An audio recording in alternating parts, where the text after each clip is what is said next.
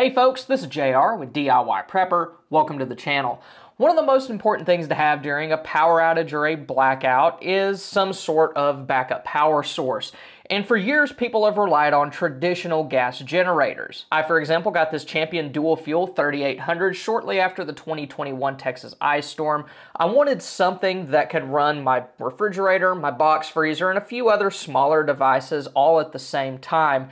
And I also liked that it was more fuel efficient than some of the larger things out there. I didn't have a transfer switch, didn't have the money to install one at the time, so it didn't really make sense to have a 10 or 12,000 watt generator because it would just use more fuel and I would waste its capabilities. So at the time, I really felt like it was a good compromise between being able to do what I needed it to do and being somewhat reasonable from a cost perspective. But since then, I've had the opportunity to test out several solar power options, and they really have caught up with generators like this in terms of what they can power and how long they can last. So today we're going to be taking a look at how the Ecoflow Delta 2 Max stacks up against my personal dual fuel generator. And I'd like to thank Ecoflow for sending us the Delta 2 Max, an extra battery, and some panels for us to take a look at today, and for sponsoring this video. When it comes to capability, the Delta 2 Max should be able to run pretty much anything that my Champion can run. The Delta 2 Max can handle AC output up to 2400 running watts and 4800 surge watts. The Champion, on the other hand, can handle 3800 running watts and 4750 surge watts,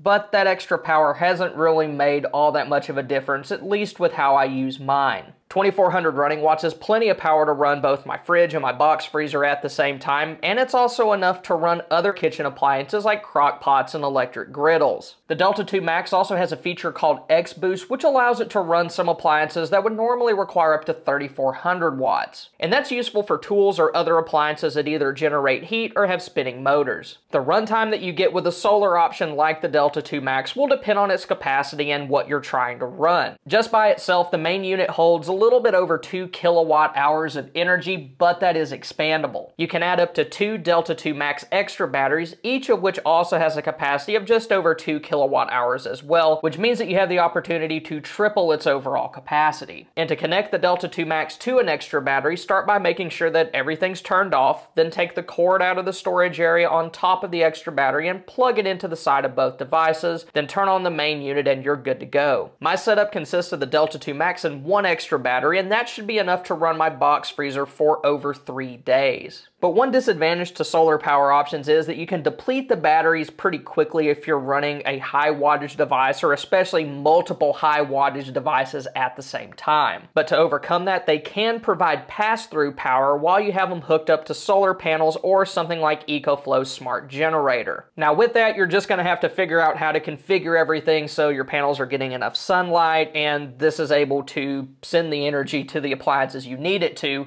But with propane or gas, you can just add more fuel. But once you run out of fuel and can't get any more, then a traditional gas or propane generator really isn't going to do you any good. During normal times, that isn't too much of a problem since you can just fill up your gas can or go pick up a new propane tank when needed. But during a long-term situation, having enough fuel on hand would be a big challenge. Aside from the cost of fuel, gas cans and propane tanks themselves are pretty expensive. When it comes to gasoline, you're going to need to actively rotate through that stockpile, even if you're using things like ethanol-free gas or gas with fuel stabilizer in it. However, solar options like the Delta 2 Max can be powered in a variety of ways. For long-term use or even when you're camping, it can support up to 1000 watts of solar input. And to do this, it has 2 separate 500 watt ports, which can also allow you to use panels of different sizes if needed. In this setup, I have one of Ecoflow's new 220 watt bifacial panels plugged into one input and an older 160 watt panel plugged into input 2. Now, normally you wouldn't want to connect like a 220 watt panel and a 160 watt panel in series, but it's okay in this case because technically you're using 2 separate inputs. And connecting panels to the Delta 2 Max follows the same process as connecting them to other Ecoflow power stations. Start by setting up your panels, then connect the solar charging cable to the cables on the panels, then plug the other end into the Delta 2 Max and you're good to go. If you're traveling, you can plug the Delta 2 Max into the 12 volt port in your car and charge it up that way.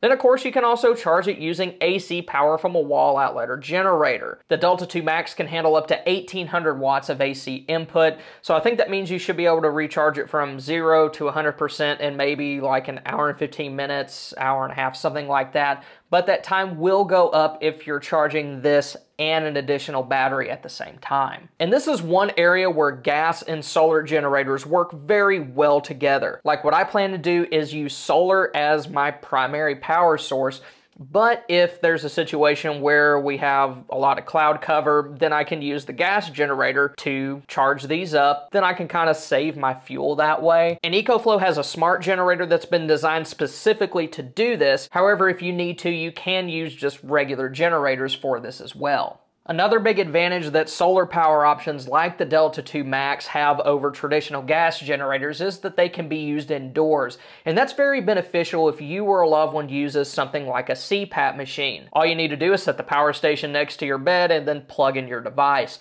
I also like to use these around the house if, say, I'm doing something and I need power, but I don't want to mess with an extension cord, then I'll just plug whatever I need to into one of these. Fuel-based generators, on the other hand, can produce carbon monoxide and a bunch of other harmful fumes. So really, they should be located at least 25 feet away from your home, and that means you're either going to need to use things like extension cords or a transfer switch. And that also makes them more vulnerable to theft since they're usually left unattended and can draw a lot of attention because of the noise that they make. So if I experienced a power outage and I needed to leave the house for a little while, I would much rather plug my refrigerator into this so that I could keep my home secure and my food fresh. And if it's just powering my fridge, this should be able to do that for around 20 hours based off of my testing. But if I wanted it to power my fridge and my box freezer at the same time, it could do that for around 19 hours. So this really is a practical power solution for both short-term and long-term situations. If you think you want to pick up a Delta 2 Max, then use the links in the description below and the code EFDIYPrep5. And this will get you an extra 5% off the Delta 2 Max just by itself and the solar generator bundles, and that code is good through June 25th. Or if you order before June 4th, you can choose to get 2 free 110 watt panels when you buy the Delta 2 Max by itself. And you can use this code to get that deal, but it's only good with the Delta 2 Max, not the solar generator bundles. Another thing having a silent power source is good for is that it's nice when you're working in an off-grid location.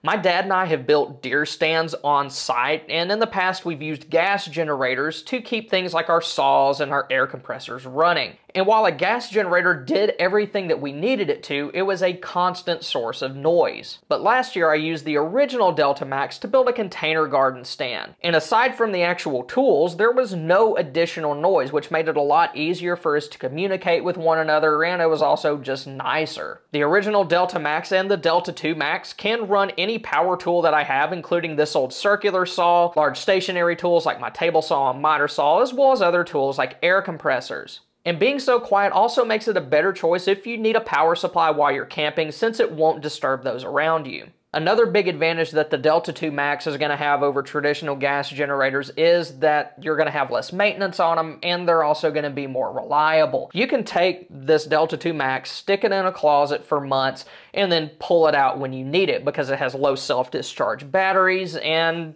it really doesn't require any maintenance. Gas generators, on the other hand, are a completely different story. Gas generators should be taken out and started at least once per month. You also need to do other things like change out the oil and spark plugs and be careful to not let gas sit too long in them. Most gas has ethanol in it and can go bad in as little as 6 months, so you need to really be intentional with how you store and use your gasoline. And that need for maintenance also makes those generators less reliable. Since there's so many moving parts, there's a lot that can go wrong with them. An example of that would be my gas generator has an electric start feature that uses a lead-acid battery. These discharge very quickly when they're not in use, so I keep mine on a maintainer whenever I'm not using it, but that doesn't always work. I actually had to jump start mine because that battery's gone dead. And a very big problem with this one is that you can't pull start it using gasoline as its fuel if the battery dies or you don't have one connected. There's a solenoid that defaults to using propane, and it needs electricity to switch over. It's also stuck in the past, and I had to tap its housing with a hammer to free it up so I could run that generator on gas. The Delta 2 Max is just one of several solar power options that I've tested in the past, and all I've ever needed to do with any of them is just turn them on. They just work.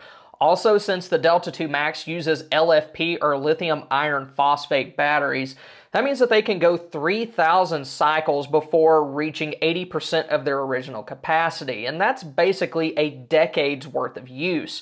Gas generators are going to get finicky and start to have problems long before 10 years are up. The Delta 2 Max is easier to use in other ways as well. With a gas generator, a lot of the time you're going to need to roll those into position, and if you have a smaller person in your family or somebody who's not in the best health, it's probably not going to be all that easy or even doable for them. You also need to do other things like add fuel, check oil levels, use the choke to get it started, and in the case of mine, I have to attach that electric start battery. The Delta 2 Max is also more portable. Although it's heavy at 50 pounds, having a smaller footprint allows you to place it in your floorboard or trunk. This isn't something that you can do with the traditional gas generator a lot of the times because they tend to have a larger footprint, and mine in particular I believe weighs around 125 pounds, so most folks are going to need help getting that in, say, like the back of your truck or the back of an SUV. Although, to be fair, there are some smaller inverter generators out there. Another good thing though about the Delta 2 Max is that if you want to, you can control it using the Ecoflow app. While you can use the device without it, it will allow you to do things like